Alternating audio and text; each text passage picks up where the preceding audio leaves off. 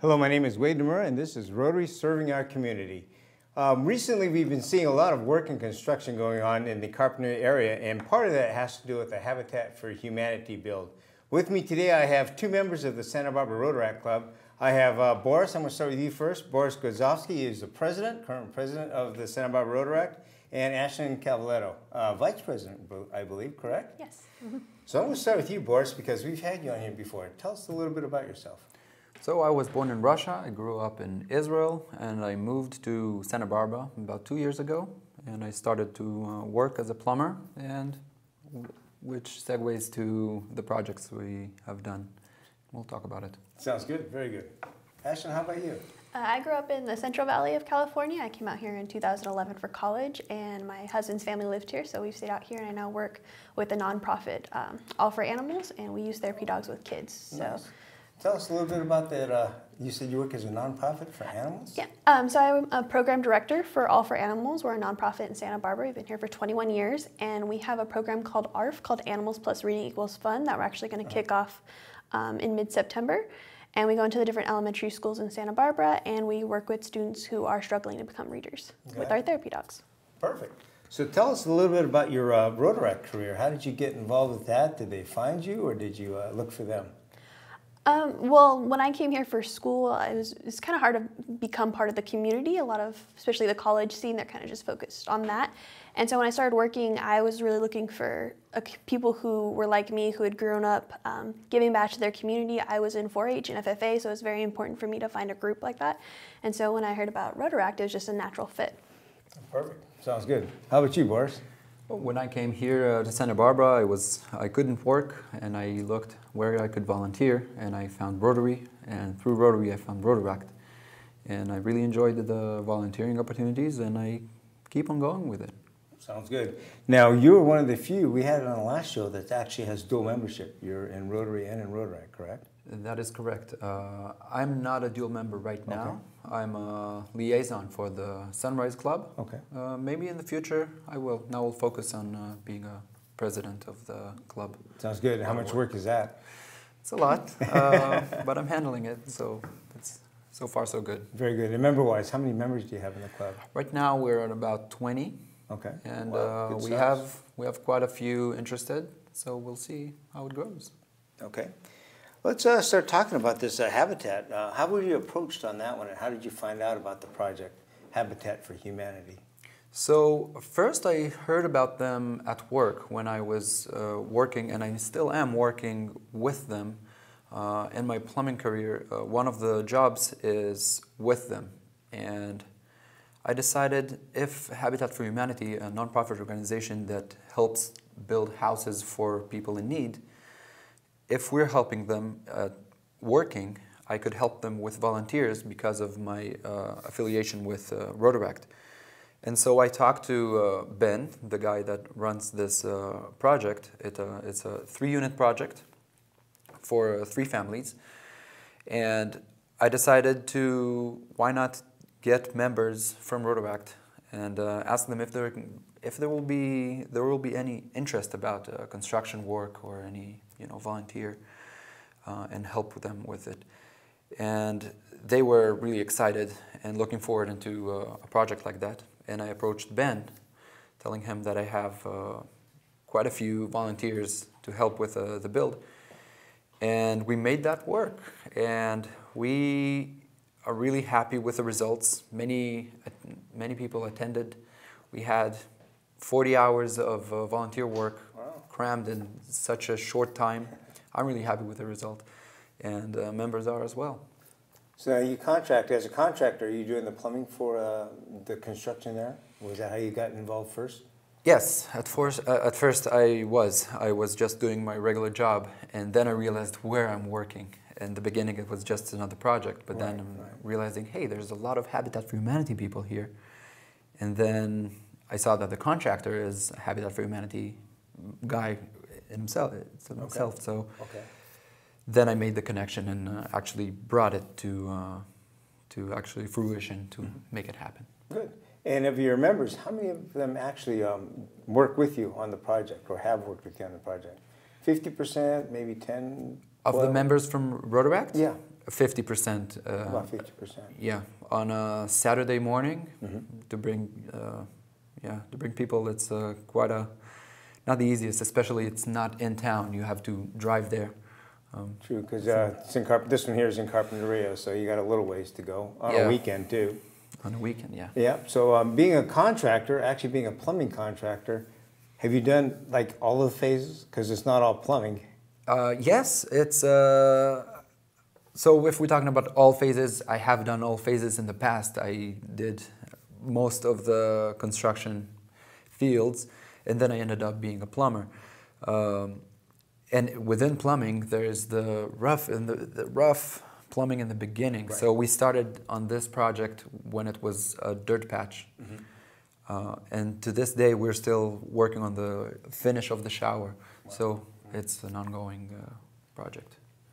And Ashley, how about you? How much construction background do you have? Definitely not as much as Boris, but I did grow up on a farm, so I knew about That's tools, true. and my husband works carpentry and framing. Ah, So he's okay. actually one of the guys that came to this project with us, and one of our Nice. other members Okay. who has similar experience. So it's really great because for those of us who aren't in construction, we did have enough skills to really contribute, but then we were also able to bring quite a few people with skilled labor to the project. Got it. So you don't have to be skilled. You can always find a job there with the Habitat people. Oh yeah, we were able to do quite a lot. We were very busy for the 4 hours we were there. So you've done how many shifts then? One time, or have you been there a few times? I was just there once, Okay. but I know this project is ongoing, so Yeah, we'll see what we can do. sounds good. How about you there, Boris? You're contracting also, but Yeah. as far as volunteering out, Well, it's the first time we volunteered with them, Okay. but since it had a very positive impact on both sides, Good. I think we will absolutely do more projects with them. sounds good.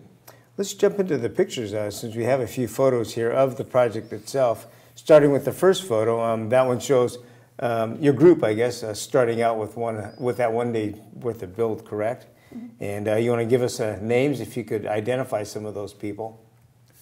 So we're talking about, from the left we have, is it Jake? Yep, that's It's Jake. Ashlyn's husband. Okay. Then there's me, Okay. and there's Kelsey, my wife. Okay. Good. There's Betsy, Okay. a member from the club. She's actually the secretary. Okay. We have Ashlyn. Uh-huh. We have Al. Al is my co-president Okay. in the club, and he is Betsy's husband. Okay. And we have Parker Sampanis, which is the treasurer this year. Good. And we have a few members that went home or weren't in the picture. We have a few more of them working, I believe. So yeah, but we have may them on the find a rest of the few them. photos probably. Yeah, yeah. So yeah. this is a before picture. This is when you guys are just getting there, getting organized. Yeah, it's one of those. And I would guess you probably get orders and direction at that point in time. Yeah, we have a big circle that Ben Okay. arranges and talks to everyone about. And how many were there that one day for that build? Do you remember? About it was 10, 15, about 17 to 20 people Okay. working, including the homeowners. Yeah, yeah. So tell us a little bit about that. I don't think the audience is aware that the homeowners have to put some time in there. Yes, the homeowners have to put some time into before they're getting to the houses that are built. In the beginning, they don't know which house is theirs, and later actually a month ago, they only got the assigned home that they're getting. Now, two of the families helped us there on that day, Mm-hmm. but there's another family that wasn't there, but is there on the weekdays. I can tell you for sure, because when I'm there, they're making sure that everything is good, and Good. yeah. So the families are helping. They're putting a lot of time into building these. So they do houses. basically the sweat equity portion of that. So not only are they getting the house, but they're earning it. They are earning it. Yeah, Yeah, there's good. a lot of work. That is good. Okay, next picture we have is a picture of, looks like somebody taping down you have. Someone- That's actually me. So the Okay. houses, they have wrapping on them, and a lot of the house on the sides, it was too long for what they were going to do. So during part of the project, we went around and cut that shorter for Okay. them, because you would see that later on in the project. So how many people were helping you out with that? Was that just your one job? A couple of us girls were doing it, the ones that didn't want to be up on the Okay. rafting, so we took care of the bottom floors. Got it, okay. And people with good knees, I see. The young people with the good backs and knees. Good. And Did they give you instruction, direction on what you were going to do and how you're going to do that? Yeah, they had a lot of instruction every step of the way, and they were coming around making sure that we were okay. So yeah, we felt confident in what we were doing, which is good. Now, Ben is the general contractor and also project manager. Was he on site then for that day also? Yes, he was. He gave us basic directions. And, Okay, yeah. good, good. Next picture we have is a ladder picture, somebody working actually up on the ladder or getting ready to go up a ladder. So tell us a little bit about that one. Do you recognize any people in there? So we have Al working there and Betsy below him, probably handing him tape to finish taping on the top there. So as Ashlyn said before, some people worked on the top floors, walking on ladders, more confident people that are more stable. Action people. Actually, Parker from our club and Jake, Ashlyn's husband, were running on top, going on the roof for more stuff. And yeah, people that feel comfortable. Again, it's for people that are experienced and some which are not experienced. So Jake and Parker are experienced and are comfortable, so they went up there. I was there with them a little bit too. And people that are less experienced or just want the ground jobs, they got to do that. That sounds good. And you said Jake is actually a contractor anyways. He's in construction, so he's probably used to jumping around up there doing that. Oh, yes. So the next picture we have is a picture, looks like the scaffolding set in place and some people working at the peak of it. So that's actually, looks like it's about as high as you're going to get. Yeah, and that's the homeowners. Yeah, looks like the homeowners are there climbing on top. Yeah. Good, good. So they get involved and they will, I guess they've been on the job just about every week, so they're probably comfortable, used to being up in the higher spots. Yeah. And of those, do they bring in friends, families, or are those actually the homeowners? Do you know? These are the homeowners, and the homeowners are bringing their families to help them. Nice. They're having good social time, and also they get to put some work in. Okay. Yeah. Good, good. Next picture we have is a picture of some people taping off a window, it looks like there. Yep. So that's me on the left, and then Kelsey, Boris's wife, is helping me. She's up on the ladder because she's much taller than me. I couldn't get to the top of the window. Tall in the picture, yeah. Yeah, I couldn't get to the top of the window even with the ladder. So, but yeah, we were weatherproofing all the windows for the next stage of the project. So that was a big portion of what we did. Good. So timing's good. Here we are getting close to wintertime, so you're going to have that thing all weathered out. That'd be nice. And how many windows did you figure you had to do that day? Oh, gosh. Did you have to do them all? Okay, we did all the windows. Did you? In all 3 units? Yes. Wow. Wow, that's good.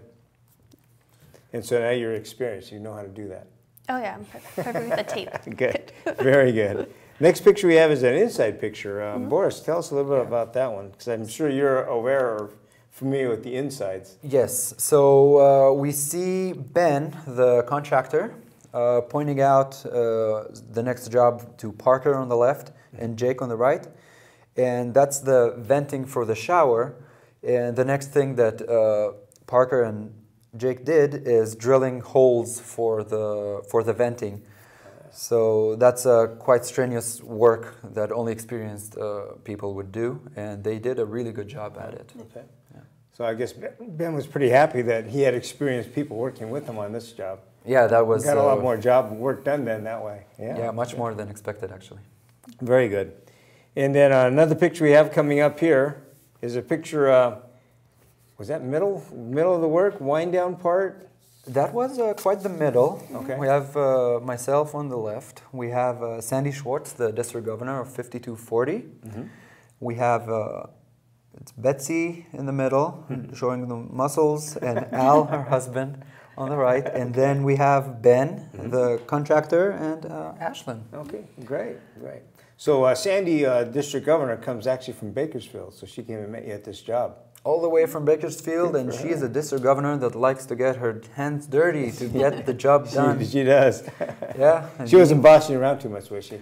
She was doing a great job. Great job. Okay. Don't want to put you on the spot, but she'll probably be watching the show. Maybe. Good answer, by the way. Yeah. And so she was around for a while. Did get involved with most of the construction part of it? Yes, she was. She was taping, especially the higher parts, because she is blessed with being tall. She's pretty tall, right? Stands tall. And by the way, she's a nurse, so I guess the taping part would fit for that too. That's right. And if anyone gets a cut, she's there. Yeah, that's true. Very luckily, good. no one did. That's good. Very good. And at that same day, we actually had a party going at noontime. So you guys were wrapped up by noontime, I guess. That's right. And so the next picture here is you and Scott. We'll call him Scott Phillips, who is he's actually COO this year, Chief Operating Officer for the district. Yeah. And so you guys are having a good time there at the party. Scott is a good friend outside, and we went to the coronation day of Carpinteria Clubs. We had a nice barbecue, and yeah, good time out. That was good. So that was part of the, well, actually it was a work day, so you got a little break from work. Yeah. Finish that up. Now you guys worked until noontime, right? Correct? Or? Yeah, we worked there in Habitat for about until noontime. Now was there another shift that came in after you, do you know? Or? That day, no. That day they just a quiet day. They called it a day Okay. at about noon. Good, good. Looked like they're pretty well caught up with most of the work. Yeah. It was coming along quickly. Now, did Ben tell you the deadlines? How are they doing on the timing of that? Or? Yeah, they expected to start the school year, which is September, with the houses finished, but every contractor knows that the deadline that is expected is in dream world. Mm-hmm. And it's expected to be done in the next few months, maybe November or so. Wow, nice. Yeah. So at the end of the year, then, these people will be able to move in? By the end of the year, maybe Thanksgiving, it will be done. Oh, that'd be very nice. Yeah. Perfect. Now, we have another announcement here. There's a poster that I found online that I wanted to talk to you guys about. You guys could tell us a little bit about the activities that you do as Rotaract clubs. Are you talking about the Pearls, Introduction to Rotary? That would be one of them. Oh, yeah. We have a great speaker there. It's Wade Namora. Thank you. He's going to tell us about Pearls. It's practical, relevant leadership skills, and it's Introduction to Rotary. It's a great place for Rotarians and Rotaractors and even Interactors to come together, listen to what Rotary is and what Rotary does and how you can contribute as a member. And it's happening today, and we have a lot of members and people coming to listen to that talk. Right. And hopefully it will give us all better education about what Rotary is, does, and how we can contribute more. Now, you were fairly new when you took the classes then, so you must have got a lot of benefit from that, understanding the organization better. Yes, yeah. Good. Yeah. For me, it was a big thing, and even Rotarians that have been in Rotary for a long time, many times we get to forget why we're here, what we're doing. Right. And it's a nice anchor to put it down and tell us this is what Rotary is, that's how it started, and this is the mission. Okay. And I think it's a great thing that we get to do that. Mm-hmm. Now, as president, you started this year, you started in July. That's right. Same as Rotary does. What was your goals, your objectives as president for Rotaract that you want to accomplish or achieve? My goals are to take all the members from Rotaract and use their skills to help others, such as construction, help the construction. I believe that every person can help in their field, and that's what I'm trying to improve, and also to connect Rotaractors with Rotarians from that field, from their same field, to make them better professionals and learn from retired people and from people with experience, and to create a better, better giving and better receiving, better for the member and better for the community. Right. Oh, that's very good. That's a good goal, good objective to have. Now, how about you? Have you made plans for next year yet for you? Oh, gosh. I've been learning definitely from Boris, okay. But I think especially he's talking about connecting members, not only like professional skills, but also just in our projects. I think one of the great things about Rotaract and Rotary is we get to work with a diversity of causes, but with that, some are more interesting than others to our members. So really tapping into that and finding the projects like Habitat for Humanity that really drive our members and give them passion to give back to the community. That's what we're really doing. Good, good. Now, working with Habitat, you think that's going to be something you're going to continue with? I certainly hope that we do. I think a lot of the projects we do are one-time events, and we don't really get to see the true impact that we're having. And this project in particular was very special because we got to see our members really engage, but also meet the families and understand the impact that we're giving to them. And that was incredible for all of us, and we were all talking about it, days, weeks later. So it's definitely something that we should continue. Very good. Now, they also, at the end of each of these Habitat builds, will have a groundbreaking and a special event. You should be invited to that one, so it's kind of pretty special. Those are really nice jobs that they do with that. I certainly hope so. That'd be great to go to. Yeah, stay in touch with them. Now, what other projects have you looked at for your club to get involved with?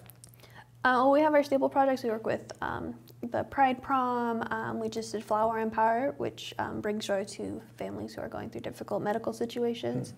But we've also recently surveyed our members for what they're interested in. So we had a lot of interest in disaster preparedness, helping the elderly, and pretty much across the board. So we're really taking that survey and trying to figure out where we can capitalize with our members. Got it, good. Now, how about reaching out to the community? And when I say that, challenges that Rotary has is that Rotary, it's kind of shrinking. They don't have a lot of new members coming in. Have you addressed that with your club?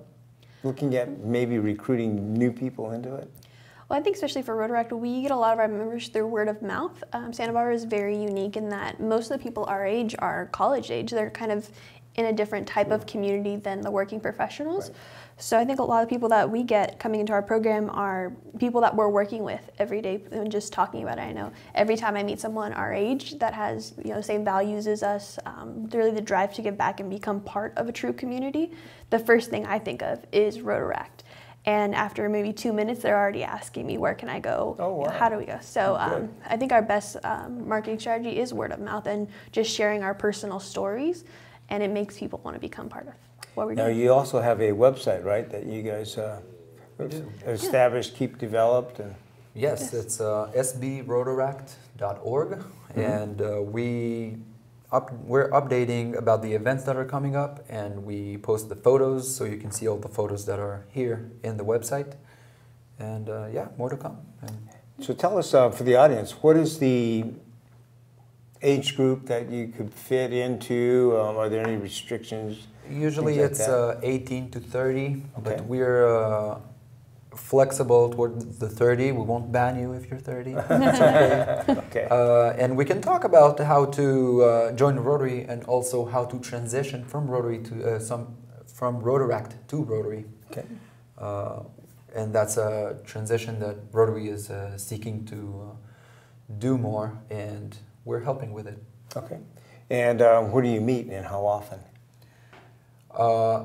So we meet usually professionals that want to speak, and people from the community that are running projects and such. We meet at a brewery sometimes, and sometimes we are the grass patch outside of the mission of Santa Barbara. And how often is twice a month, okay. Every second and fourth Tuesday at 6:15 p.m. Oh, nice. Oh, very good. And outsiders, or I would say not outsiders, but those people that come that are not members, you said you roughly have about 20, so what's the average attendance for those meetings? Average attendance of meeting is around 15 to 20. Oh, nice. Oh, very good. Familiar faces, mostly? Mostly, yeah. Oh, okay. And then for your leadership development, just curious, you have a president, you have the president-elect, basically a vice president. Do you have another line beyond that? Is it like a 3-year transition of leadership or a 2-year development? Right now it's on 3. Good. Good.